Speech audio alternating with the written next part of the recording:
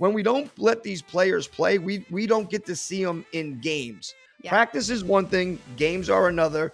We bring in defenders. We didn't get to see them play. We brought in a 16-year-old midfielder. We didn't get to see her play at all. Like, I don't understand why we're bringing them in to fill out a practice squad. The best combination that I really enjoyed watching in the semifinal match was actually Jenna Neiswanger and Mallory Swanson on that left side.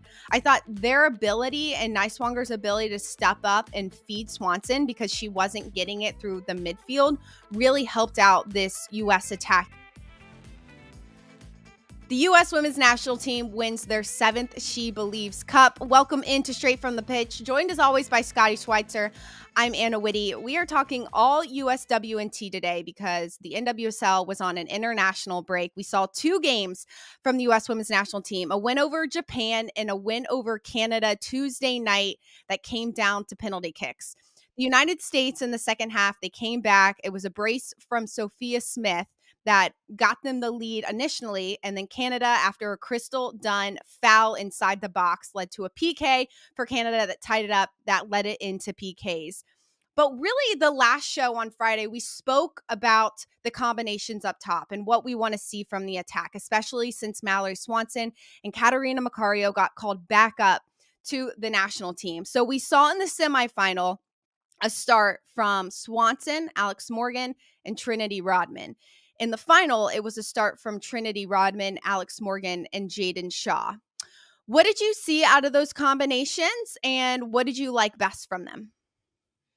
Well, up top, I wish we would have saw Macario a little bit more, because I think when she plays, it's a different dynamic of how we play up top. We don't look to go over the top every time. I think from this tournament, and I think we knew it before, Sophia Smith has to be the 9. If she's on the field, she's a much better 9 than she is out on the flanks.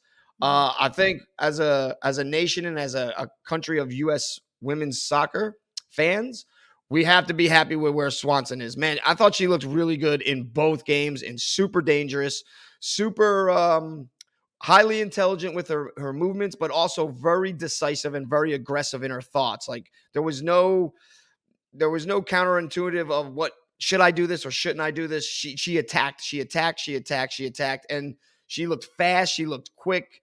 She was skillful. All of her movements usually ended up in getting us a chance going forward. I didn't think Morgan played great in the finals.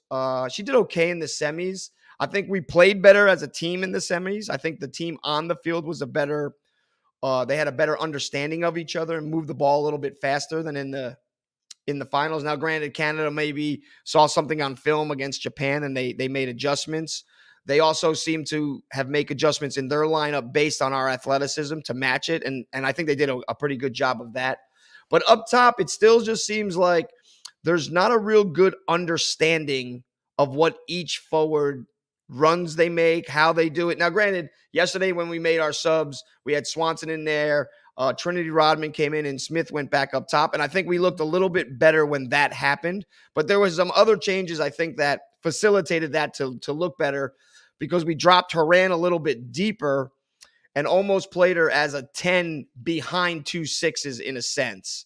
And because of that, she had a little bit more time and space for her passing ability, which then, she finds Shaw, who then finds Rodman, who then finds Smith. And that's just, that ball movement on that second goal was something that we should be looking to do throughout the game, not just sporadically. And I think that's what we see with us is we do some good things here and there, and then we do a lot of bad things throughout the rest of the game. And that's, as a fan and as a coach, that's my problem. If we can do it, we have to learn how to do it constantly. But like I said, the movement up top is so predictable that that's where we have our problems when we get into the final third. There's not enough diagonal runs, crisscrossing runs, changing of positions. It's more straight lines and get me the ball and then let me see what I can do as an individual instead of playing as a unit, as a group.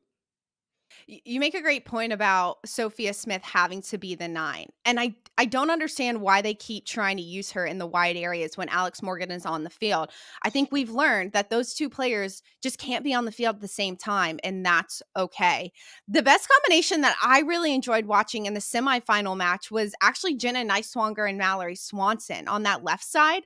I thought their ability and Neiswanger's ability to step up and feed Swanson because she wasn't getting it through the midfield really helped out this U.S. attack. And not only Swanson, she can get wide and she can provide those crosses into Jaden Shaw, Alex Morgan inside the box. I just really enjoyed watching their partnership, and I don't think they've really played many minutes together. I mean, Swanson hasn't played since last April, and Neiswanger at the time was new to the team. So that to me, even though Neiswanger's not in the attack, I think she was a really good facilitator for Swanson up top.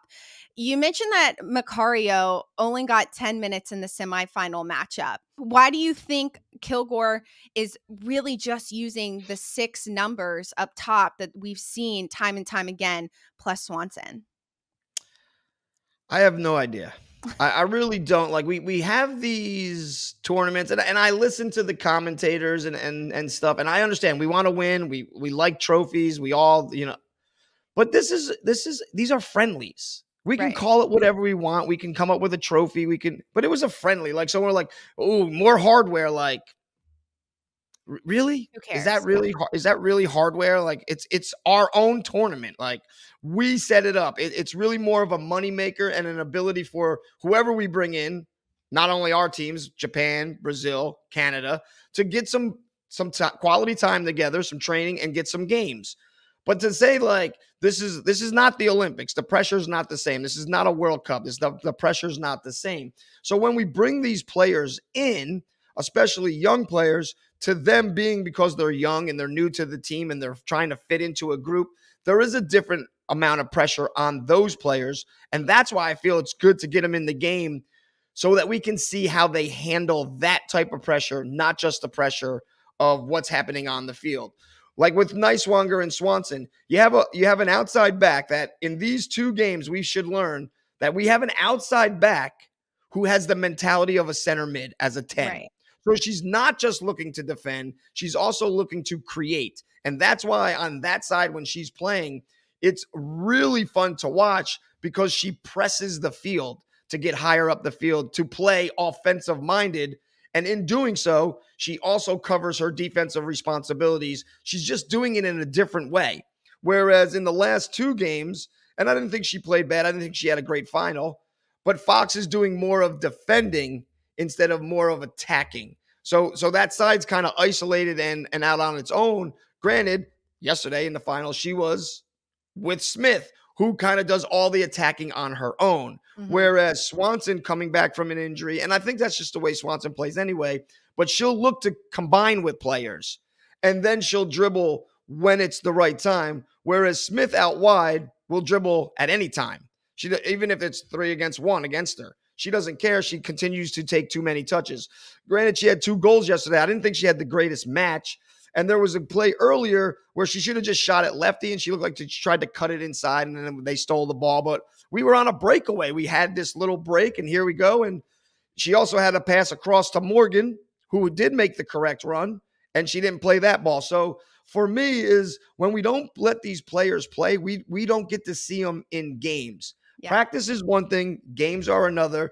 We bring in defenders. We didn't get to see them play. We brought in a 16-year-old midfielder. We didn't get to see her play at all. Like, I don't understand why we're bringing them in to fill out a practice squad. Like, bring them in, throw them out there, and let's see what it is so that we don't do it in the Olympics and lose. Like, we know what's coming. We have to know, like, if we bring any of these younger players that we didn't get to see play and throw them out there and they have a bad game, we have no right to blame the player.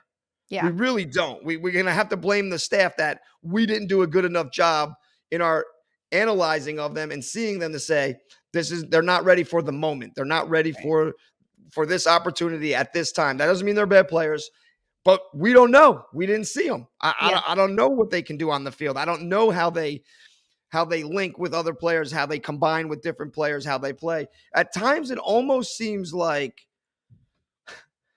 the old guard has something over the federation and they keep getting in these games. Listen, I am a huge Haran fan, massive Haran fan. But there are times when we have the younger talent on the field, I think Haran is a deterrent on the field. She plays a slower brand of soccer. She slows the pace down. And that's very good on certain teams, especially when you get to train day in and day out with them. But like she did much better yesterday when she went to the 6 than she was doing anything at the 10. She was almost in the way for a lot of the game higher up the pitch because they were man marking her. They always knew, let's find out where Haran is. Like I said, she's a great player. You have to game plan for her. But the last couple games, she hasn't been what the team needed because we've been playing a lot faster pace. The younger players get the ball off their foot a lot faster. I think it's Pep Guardiola saying, the faster I pass it, the faster it comes back. Well, Haran takes extra touches on the ball and keeps the ball, but then that slows down runs. There was a play yesterday where she got the ball and she took extra touches and she wanted Jaden Shaw to continue her run through, but Shaw had to stop. Otherwise, she would have been offsides. And then Haran played it. It went through. The goalie picked it up. Sheridan picked it up. And then we moved on with it. But Haran yelled at Shaw. And like, I'm watching the game saying she had to stop because on your third touch, she was offsides. So you should have got it, trap it, play it, get it done. And I think that's kind of some of the opportunities we miss because we're afraid to throw some of these younger players out there without the old guard being out there. And that I'm not saying anyone on our team, listen, they're all really good players, but times change and things have to move on. And I almost sometimes think maybe that's why they brought in Emma Hayes, because she's going to have to cut a whole bunch of veterans no matter what going into the Olympics just because of the way the roster sizes are made up. Yeah, Emma Hayes is set to join the U.S. team next month. So we're right on top of her joining this squad. And I think you make a great point with Haran dropping deeper that forced or they moved Jaden Shaw into that 10 role. That's what set up that Trinity Rodman assist to Sophia Smith. It was that really quick play. But then again, it goes into that double pivot conversation where why the U.S. team, do they need a double pivot? No, we're supposed to be this fast athletic side. So in the midfield, is that, was that a missed opportunity to put on new players? And two of those new players that joined this squad that, we were really excited to see in Lily Johannes and Eva Gattino. I mean, they have a lot of promising attributes to their game. Gattino, she didn't join the NWSL draft. Instead, she decided to go and play at PSG. She's been a player that she's played 6 club games for them. They've seen that she can withhold her own. So in that opportunity with Naomi Girma going out in the semifinal match with a minor injury, they subbed on Dahlkemper to play with Davidson instead of putting in Gattino. And then I was like, that's okay. Why not? In this game in particular, it was something that they didn't expect to have to do. Maybe that wasn't a situation for a new player to jump into. But in the second match, you start Davidson over Gattino. I am a Davidson fan. I think she's a great player and she's a solid center back. But it's not about that in these games because who cares if you win or lose heading into the Olympics? You want to see what you have. And to your point, it was a missed opportunity for Gattino. There was missed opportunities in the midfield to put on Johannes, maybe take out Emily Sonnet, Haran, whatever position she plays in the midfield. I just think, we head to the Olympics. God forbid something happens to an important player. What do you know about these new players that you might or might not take to the Olympics? And especially with, as we mentioned before we joined the show, only 18 players get to go to the Olympics. So in that situation, you really only have such a small pool to grab from if somebody goes down. Yeah, I agree. The Gattino one for me in the back, when Girma goes down, I'm okay with her not coming into that game. Yeah. We haven't been able to talk to a young player. We haven't been able to get situations understood. But then we know she's hurt. We know she's hurt after the game, the first game. Now you have a couple days to prepare this player and say, look, you're starting. What do we need to do to help you? Whether that's something during a training, that's food, whatever, just to get her mentally ready to play. And then giving her all the information of how we're going to play, where players are going to be. Let the players know Okay, you're going to be connected to her, talk to her. You're a veteran player. Let's have some words with her. Keep her calm. Let's keep it going. You know who you're going to have in goal. Have your goalies talk to her. So now she's had a couple days to prepare herself. She's ready. She knows who the opponent is. She knows she's playing against Canada. She knows what Canada brings. Granted, I think they would have been a little thrown off, and they probably were, with Huitema playing out wide instead of centralized, which I think kind of threw them for a little bit of a loop, because Huitema almost played it like a false 9 wide. So it was hard to understand where she was going to be. But I totally agree. Like, you had a couple days to prepare this player to be ready. This is a back. So usually backs aren't getting subbed in and subbed out throughout the game. They usually, let's keep our back four. As long as no one's getting destroyed, let's keep it organized and the same throughout the game. Don't mess with the back line. Whereas midfielders, they know they're coming off the bench. They know they're getting subbed out. That's part of the game in the midfield, because they're asked to carry such a heavy load in the fitness part of it, the running and the movements and the tackling and the defending, that they know they're probably going to get subbed out. So for Johannes not to get in a game, like, that one didn't make any sense to me, unless it was saying, look at us, we brought a 16-year-old to our camp. Yay for us. Like we were trying to grab headlines or something. Throw her out there. Let's just see what it looks like. Let's see, is it the time now, or is the time for the future? We don't know. Like, if we didn't throw Jaden Shaw out there, we wouldn't have been able to see her score 5 goals in 5 straight starts, and then, not get her goal last night. But she's or nice still longer, like what she's been able to do.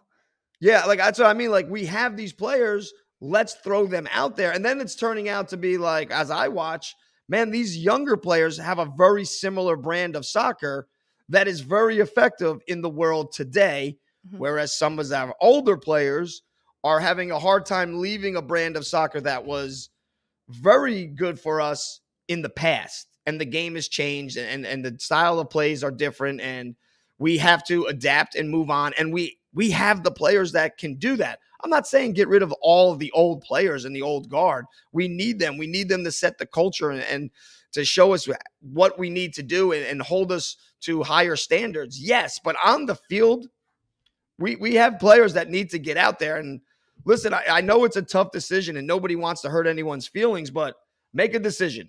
Morgan or Smith. I mean, if that's who you chose to play, like, you can't play them both. I'm sorry. It just doesn't look good. It doesn't flow. It doesn't work. We didn't start really getting goals until the second half. And I understand, I think Morgan was still in for the first one, but it was a much different game when Morgan came out. And that's not saying that's Morgan's fault. Morgan maybe would have stayed in, and Smith could have came out, and we would have had a different look on the outside with Rodman, and maybe that would have worked. But the two of them together, I think it's been proven that it does not work. From the World Cup to the last couple games that they've played together in friendlies, it's just proving that we can't have 2 nines on the field and one not playing the 9. It's a really good step to bring in these new young players and let them get minutes in training and get to know the team. But it's the next step that we need, is these minutes. And there's a few more international windows, not many. I mean, we have to see Gatino, Johannes, if you're going to bring them in, make such a big deal, make this such a big moment for these young players. We have to see them on the pitch. Goalkeeper, it's the same situation as well. And not to knock Alyssa Nair, because she was outstanding Tuesday night. She had 3 PK saves, made a PK of her own. She's a phenomenal goalkeeper with great leadership skills. But should Kilgore and Hayes be evaluating Murphy and Campbell in case something does happen to Nair? 100%. The goal for Canada, not the penalty kick, the goal in the run of play. That's easily a broken leg for either one of those two players. Nair or that's when the player was dribbling and she kind of stepped out. Pushed it a little bit too far. Nair came out, cleared it into her, deflected back, went to Rose, who played it across, to Leon, who put it through Dahlkemper's legs. But there's a goalie coming out, and we having possession, a lot of times we play high up the field. And if Germa's not playing, there's a chance for a breakaway because of the space in behind, which means your goalie's going to have to come out and confront the dribbler, which she did. But let's say she gets hurt. Now what? Now, which one of those 2 goalies is your player that comes in? Which we don't know, because we never see anybody but Nair. Like, okay, that's what I'm saying. We know what Nair brings to the table. She's just starter. Good, great. She doesn't have to start in the SheBelieves Cup game final. She really doesn't. Let's see what Campbell can do. She was the goalkeeper of the year in the same league that Nair played in.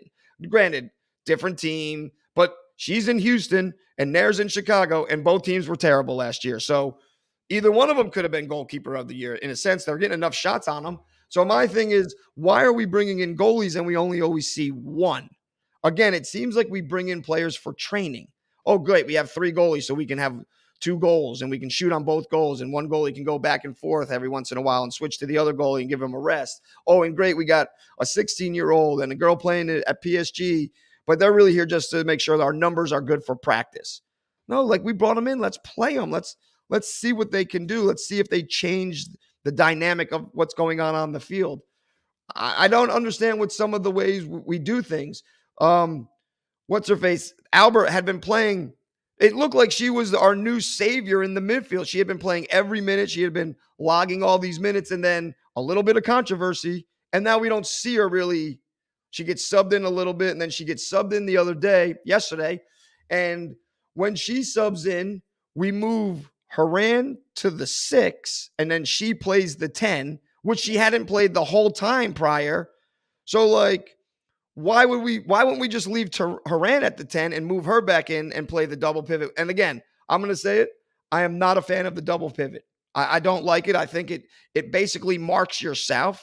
You get players in your own way. I thought Coffee did okay, not her best, but it's hard because Sonnet is taking up a lot of the same spaces that she wants to be in.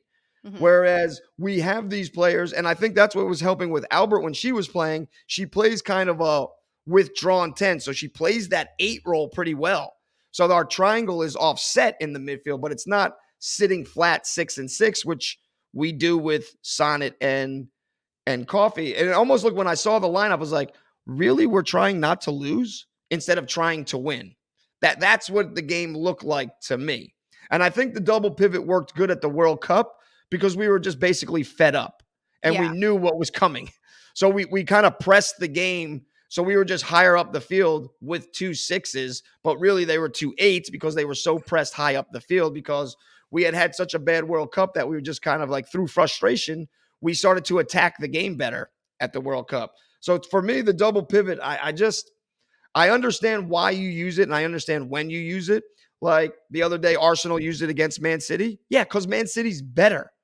Like, I don't think the U.S. should be walking into games thinking any team is better than us, or that we have to change the way we play in order to get a result. We have to do better at what we do to get the result. And I think that's the problem right now for the U.S. is we are not playing a good enough brand of soccer to get results based on our own play, in a sense.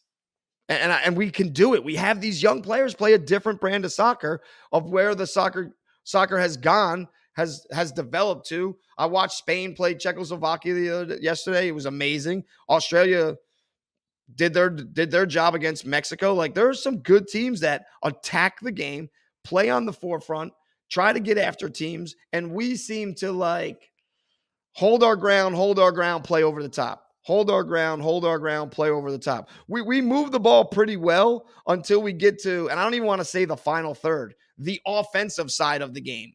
That's when we start to lose our ideas. But knocking the ball out of the back, man, we knocked the ball around good. Coffee was good keeping the ball in possession and moving it side to side, which is the 6's job.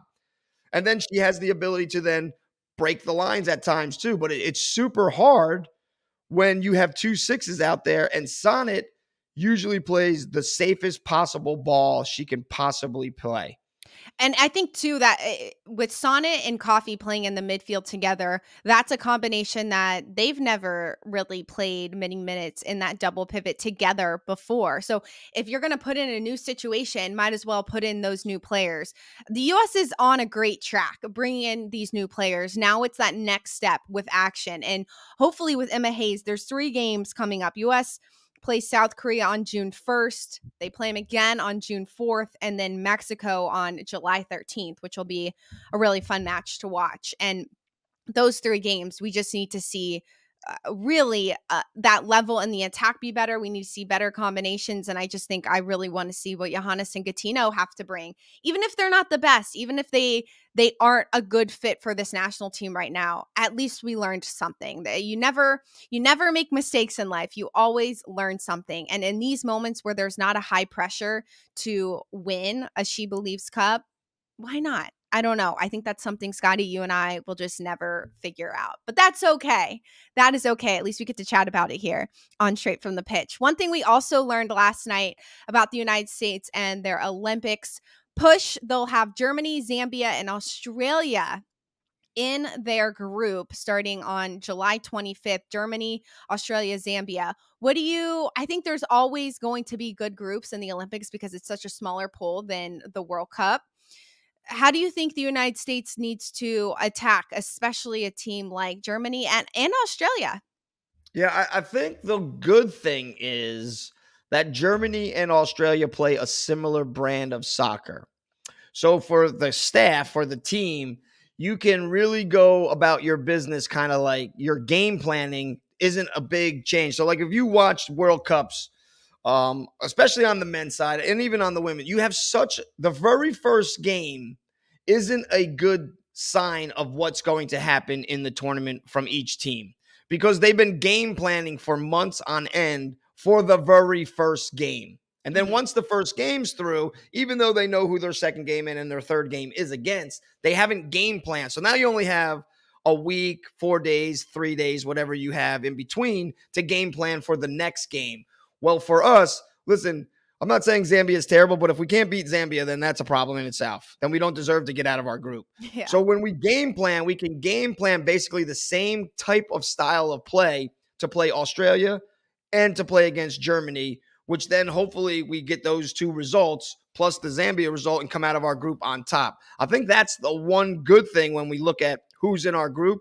The bad thing is we have Australia and Germany in our group who are real quality teams. And I would think Australia, riding a high from the World Cup, has been playing good for over a year, a good brand of soccer. And Germany is in the same kind of a boat that we're in where they underachieved at the World Cup. So now they have to go out and prove to their fans, to themselves, to their federation that they still are the team that we all thought they were 2 years ago and had been playing like they were.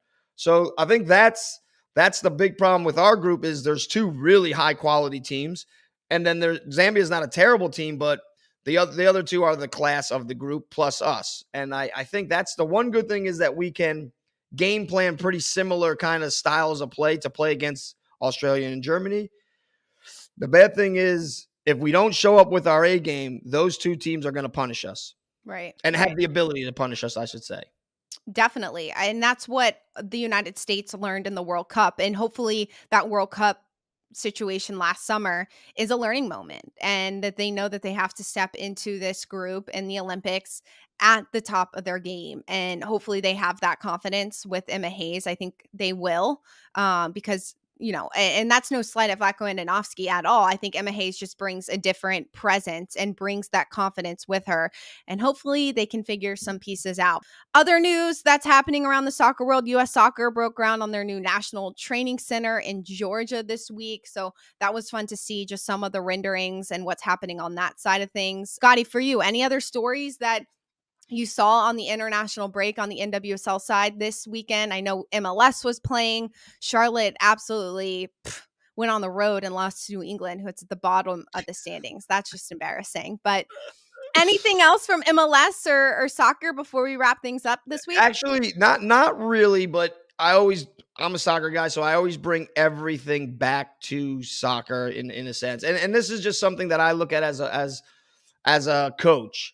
But I listened to all the interviews with Danny Hurley and Dawn Staley after they're the champions and basketball championship with all the basketball. And they interviewed the coaches and they asked them both the same question. I don't think it was the same reporter, but they asked Dawn Staley, when you're recruiting, what do you look for? And she said, we make sure they respect their parents. Ooh. If they respect their parents, they're going to respect us as coaches. And now we can help teach. And then they went to Danny Hurley, and he said, we don't really recruit the player. we recruit the parent. That's who we're talking to. He said they tell on themselves all the time. So if they're asking questions like, did you see the game when we were there recruiting and it was the coach's fault why we lost, blah, blah, blah. And if they're saying, well, what are you going to do for my son to make him get to the NBA? He doesn't recruit him. If it's not team first, they don't recruit the player. They recruit based on character, not based on they both said we have passed on some unbelievable athletes, unbelievable talent, unbelievable players with these super high ceilings. But we don't think they're going to achieve it because we don't think they're team oriented. And that's what we are. And that's the sport we play. And when we have a team and a great locker room, we get results and we have a winning culture. And I think that's like when I look around the landscape of soccer, especially at the youth level, which is what is helping create these great players, is we keep taking and doing all of our recruiting based on talent. And a lot of it has to do based on character. You can show me some talented players that have bad character, and I'll show you a player that's not going to make and not reach their full potential. Show me a weaker player with unbelievable character, and they're going to get further in the game than any of the other players could. And I think that was really cool telling points. And like when I watch the national team, and I've said it before, Kennedy Fuller, Jaden Shaw, coming from the same club, that's the thing that stood out for me. Not that they're both great players, but their character is great. Who they are as human beings is phenomenal. And I think that's what we should be doing as coaches, as leaders of the next generations coming up, is we have to coach what goes on the field, but we also have to coach the character of the game and what's important and what needs to be done. And I know we don't really want to touch on it because everybody has their own opinion, but like the girl Albert, she was starting and doing wonders for us in the midfield. And all of a sudden she makes a little mistake on social media. And now we don't even see her play. The first game in the semifinals, they tried to sub her in through an injury, so it was quiet, and like she made a mistake. She has to grow and learn from it. That's all part of life. But to then punish her the way, that's what it seems like to me, that they're punishing her for a belief or a thought she had or something she did on social media. And to me is let's help her learn, let's help her grow, because if it's not done that way, it's a hard environment to then succeed in when you feel like everybody's against you. That's something I took from just listening to these two great coaches at two great schools with two great programs. And I think that's part of the problem is we take these players with talent who think too highly of themselves and don't have the right attitude to be in a team sport environment. And then we keep pushing them forward until a point comes where it's not helpful for anybody. I will say I'm not a huge Dan Hurley fan at all. Not just the fact that he beat my Boilermakers Monday night, but also why was he pushing and shoving his players on the floor? What are we doing? I don't know. Not a fan of him. But I agree with what you said when it comes to having the respect for the parent and him going about the character route. I think you can say that not just in soccer, but just in life. You're going to get hard workers out of people who respect their peers and are willing to work hard and maybe don't have the initial talent, because you can always coach that. If someone's coachable, then you can always get them to the level that you want them to play at, but you cannot coach standard. And if your team has a standard and a player comes in and they don't fit that mold when it comes to the character standard, they're not going to fit your team, even if they're an absolute GOAT like Messi, in my opinion. And if they do, it's going to be an awkward, really clunky situation for the team and the peers on the team. So love that. A lot of good basketball this weekend on top of the U.S. national team. We've got NWSL back in action this weekend, some good ones. I'm really excited about that Portland, North Carolina game. I'm calling the Kansas City Gotham game if you're going to be in Kansas City.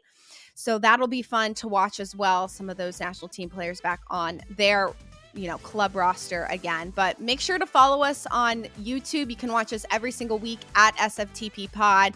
We're on TikTok, Instagram, Twitter, and of course, wherever you get your podcast. We will see you next Wednesday. Have a great week.